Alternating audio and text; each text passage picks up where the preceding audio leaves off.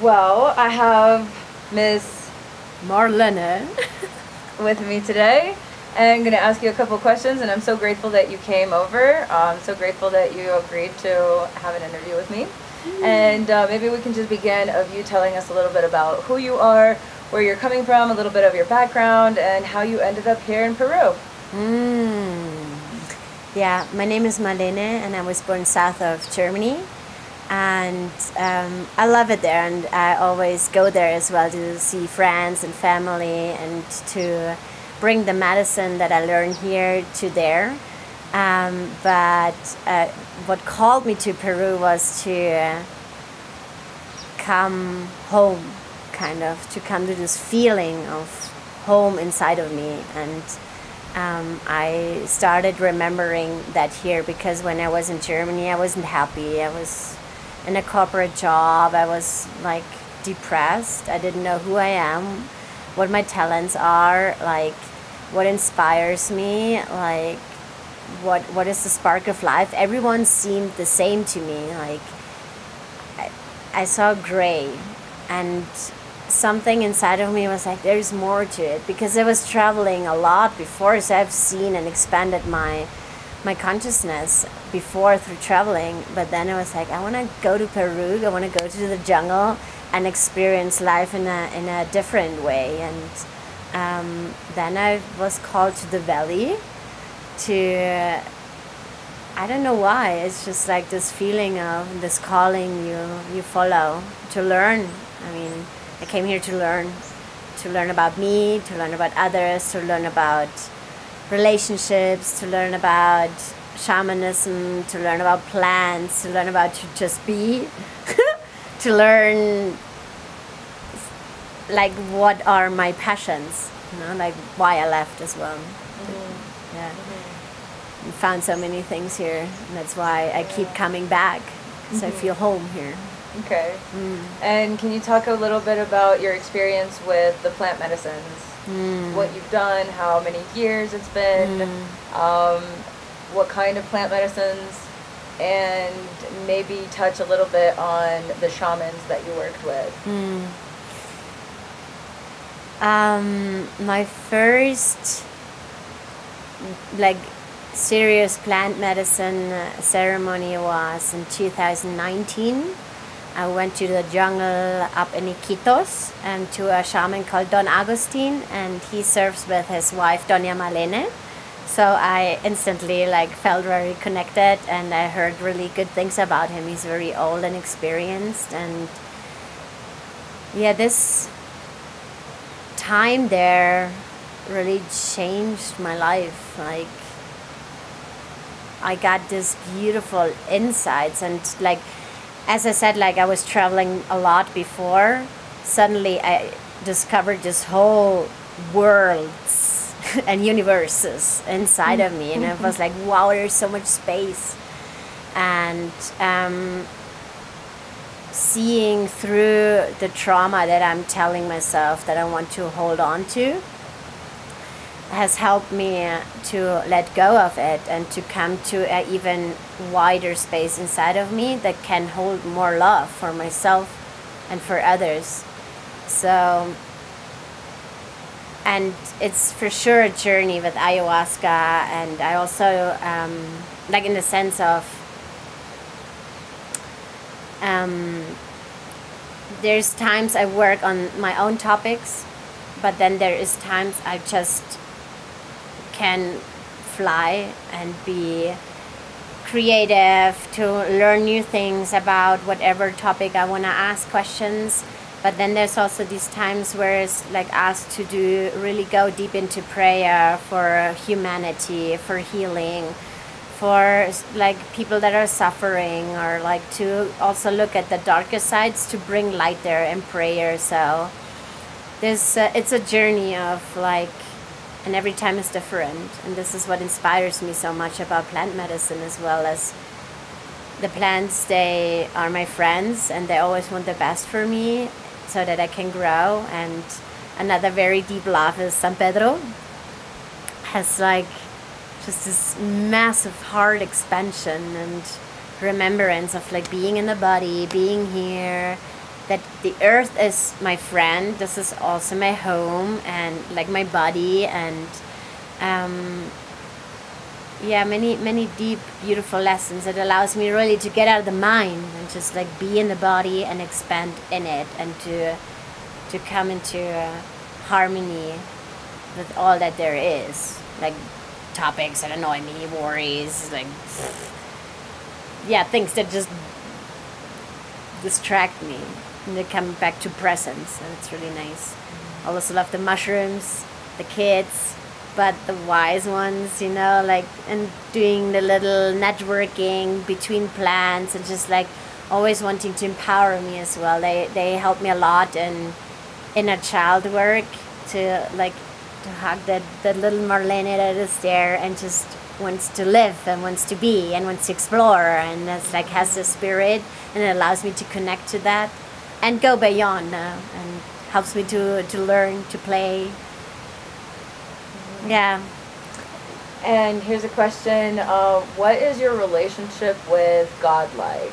Were you raised religious? Were you raised with this is a type of God that I worship, or did that kind of come later on in life?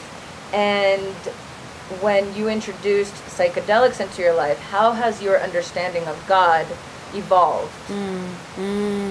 Very good questions, because I got raised in a little village in Germany, and it's very Christian, and I was like doing the service in church, so, every Sunday? Like every Sunday, or I had more days in the week, so I think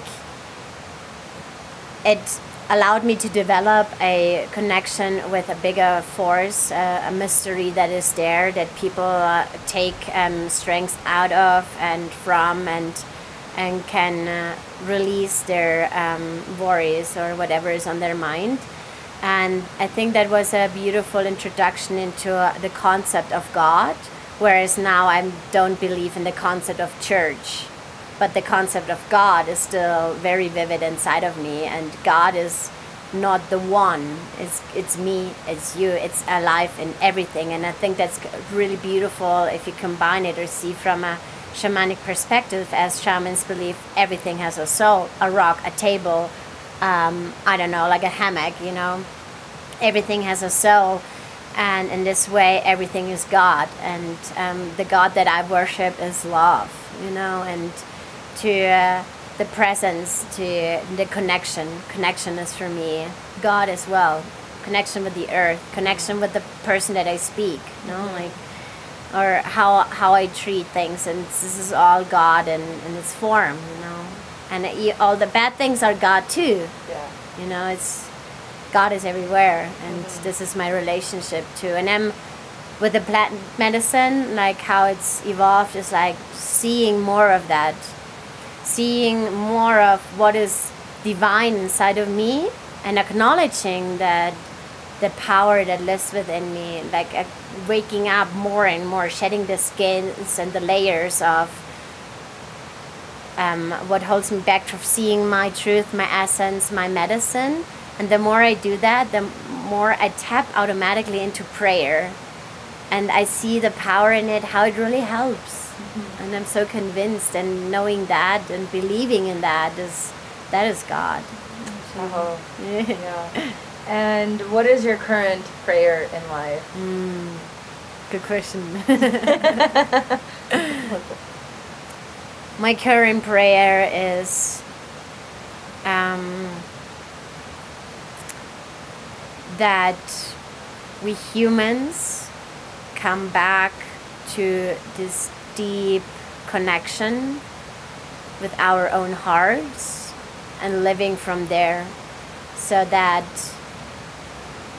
we can live in harmony with all that there is. And especially my prayer is as well that we step back and see that first earth, spirit, animals, and then human, so that we are humbling ourselves and not wanting more of all, just to be confident and or content within the moment, and trusting into this connection, rising from there.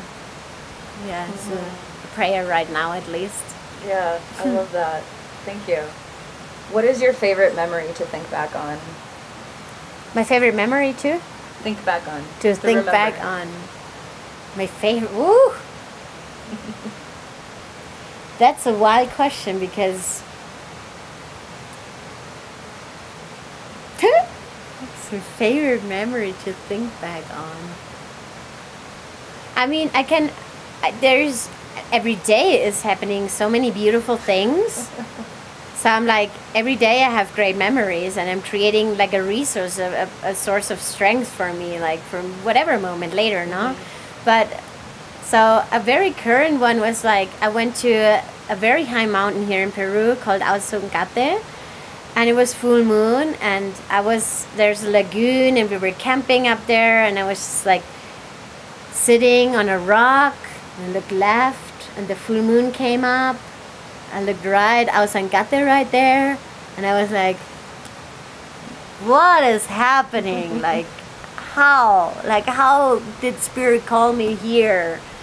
Like, I don't even know. And I was like inside so deeply touched and exploding from happiness at the same time. So this is a current memory. Yeah, that's a great memory. Also a memory when we went to my birthday up to Pitu Siray, having San Pedro all together and just sharing beautiful soul moments together. Can't ask for more, you know. Hi. What are you most proud of? What am I most proud of?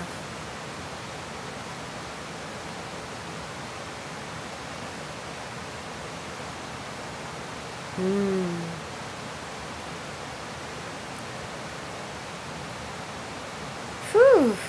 That's also a good question, because there's a lot of layers to it, no? And the more I think in it, like on what's the core of it, and I'm proud of myself. Yeah, I'm very proud of myself. I'm proud of my friends. I'm proud of my family. I'm proud of the connections that we all having, and I'm proud of every day that I can remember of how to live and walk in integrity and in authenticity.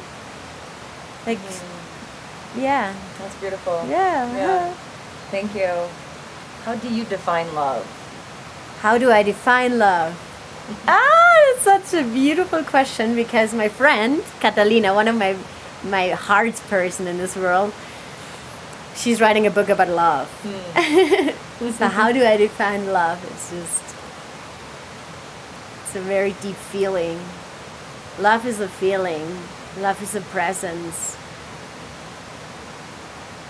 Love is the sensation that arises within. It's a feeling. A feeling of home, of arriving, of excitement, yeah, it's a gut feeling. It's a hard question. Wait, what's love? It's a big question. You can think about it. Yeah. Or are you done answering? Maybe I come back again, because it's working in me now. Like, these questions are working in me. So I'm like, okay, how do I go deeper in it now? Like, so now maybe you can tell me about your first love. My first love. My first love. Like my first relationship. No, you can make it whatever you want out of this question. So it could be in 4th grade, when you felt like you loved this boy so much, or it could be your first real relationship, whatever you define as like your first love. Yeah, my first love, his name was called Franz. And it's very funny, because my granddad's name, which I never met because he died before I was born, his name was also Franz. Anyways, we were together 3 years. I was 13, very young, and it was just like this innocent exploration, and it was beautiful, innocent, you know, not knowing, learning, growing with each other, and like tapping into what it means to be with someone, to feel like the butterflies, and going through highs and lows, and yeah, it's very beautiful. It's a beautiful memory. Huh? Yeah, 3 years long. I was young. What happened between you two? Like that we separated. Mm-hmm. It's just different path, I guess. Mm-hmm. Just Young. We were young as well. I had I went through hard times with my family, and I think that was a lot as well for him to hold, because we were young, you know, and also then just like having different directions. Mm-hmm. I mean, I think I always was a bit different. I had something inside of me, this spirit of exploration, and you know, like going away, and but in a very traditional village, there's a certain box, and I wanted to look out at the box. Yeah. Different path.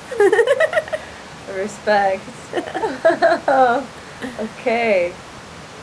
Now, what is something that you thought was really important when you were younger, but now as you got older, you realize it's not that important? Yeah, it's a good question. You know, because sometimes I'm like looking back and think about, what do I say, sharing there, like my attitude is like, I thought I know it all, you know. And now I'm like, oh God, was I stupid. And in a couple of years I would say the same thing, you know, and this is beautiful. Like, but one thing in specific, well, at the beginning of this plant medicine path, to make it not too like far away, I was like, everyone needs that, you know. I was like, everyone needs plant medicine. It's gonna save the world. I was like, I think many people went through that phase. And then I think a little bit I went into this like, how do you call it, like on this mission to missionize, you know. But no, so that's not important anymore. It's like really following the heart. If you really have the call, then it's meant to be, and trusting that when things are meant to be, that they will arise. And instead of trying to convince everyone, it's just like really embody it and live it, and maybe be an inspiration through that, you know. And that's enough. I don't have to go on a mission. Yeah. And baptize everyone. With ayahuasca. Yeah. So if someone approached you because you have experience with medicine and they have never drank medicine before, they have never done any psychedelic, what would be advice that you would give them before they start? Yeah, I like to say that a journey with plant medicine is a journey, and it's not only the ceremony. It's like a serious preparation, and getting to the core of like, what is calling me here. And if it's just understanding it's a call, and if it's just understanding that it's a call and trusting that, okay, but then it's the medicine, the journey itself, and the integration. So it's not booking a retreat and thinking this will change my life, and I come back home and keep doing the same thing. So it's really creating the space and coming with a humble heart of understanding. You're tapping into a big wisdom that can absolutely change your life for the better if you allow it and take it serious. So this is one advice. Yeah. Okay, beautiful. And to trust the calling, to like. Oh, and one other nice advice is to don't spill your first cup too early, kind of sentence, which means is like when you had your medicine and then you finished the ceremony, it's like let it sit for a while, like integrate it. It's a treasure. It's a little diamond. It wants to feel like what is now changing within oneself. And if I go out and just tell everyone this happened, and they're like, no, like let's say they're not in this frequency, not saying they're in a bad frequency, but maybe not understanding this, you're opening in a very vulnerable way, and opinions can come in very hard. So my advice is to don't spill your first cup too early. Beautiful. Thank you. Thank you. What is the most beautiful thing about life? Ooh, life. Life itself. Death. Death is very beautiful too. Yeah. That's the thing, no? If I don't embrace death, I don't embrace life. And the most beautiful thing is, it's just the connections for me, like being connected with the moment, with the earth that I see around, the ability to feel, smell, see, and to share with other people, like being in community. That's very dear to me. And music. Meow. Oh, there you go. What do you think is the biggest challenge facing society today? It'd be nice to not know everything better for the other person. If I say that right. Like, yeah, mind your own business, essentially. Mind your own business in the way of, like, have a loving, open heart and holding space, but don't tell the other one to do what to do, and in this way, like, mind more your own business and come with this open heart to the other. So we are more with ourselves instead of looking outside and blaming this. But it's like, because when I blame, I show 3 things to myself. So I'm like, okay, I kind of bring it back to me, and then meet the other more like connected with me. Yeah. Okay. Who is one person you think about daily? Ooh. That's Catalina. Yeah. Yeah. And what about her do you think about? It's just, I don't know, there's no words. She's just amazing. She's just so amazing. Yeah. Okay. And she's been so long on my path. Like, we met more than like 11 years ago. And she's just such a big inspiration. I just love her. There's not much to say, it's just it is. Okay. Yeah. I love that. Are you able to call her?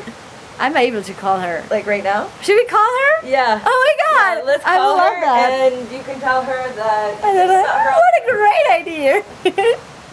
Let me see. I hope she answers because she's always busy. It's 7 in Germany, so that's good. What should I tell her? You could just tell her that you're doing an interview, and the question was, who do I think about the most, or daily? And it was you, and so we wanted to let you know that.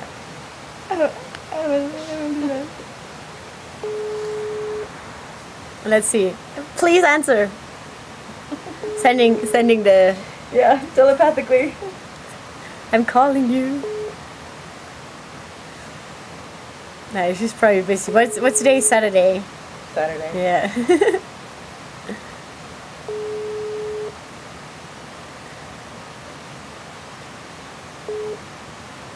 No, she's not answering. Okay, no worries. Okay, Catalina, if you see that, you can send her like a voice memo video thing. I'll do that. Hello, my love. I am just sitting in an interview and I got asked a question, who's the person I think daily of? And obviously you came into my mind, and I love you so much. That's all I need to say right now. And sending you so much love. I love that we did that. That's awesome. We got to tell people more often, like, hey, I'm thinking about you. Like, that's it. Yeah. I want you to know that I think about you and I love you so much, just randomly. And it's so nice that you say that, because it's something I love doing. Like, a person comes into my mind and I randomly message them just a flower or a song. Yeah. Like, this is a part of my love language, to just randomly reach out. And it's a beautiful way of, like, just staying in contact as well, wherever you are around this globe. Yeah. I love you. Yeah. I'm thinking about you. I'm thinking about you. That's all. I think we got time for just a couple more. I don't like these to get too long, so. Yeah, of course. If you could go back in time and have a conversation with your younger self, what would you tell her?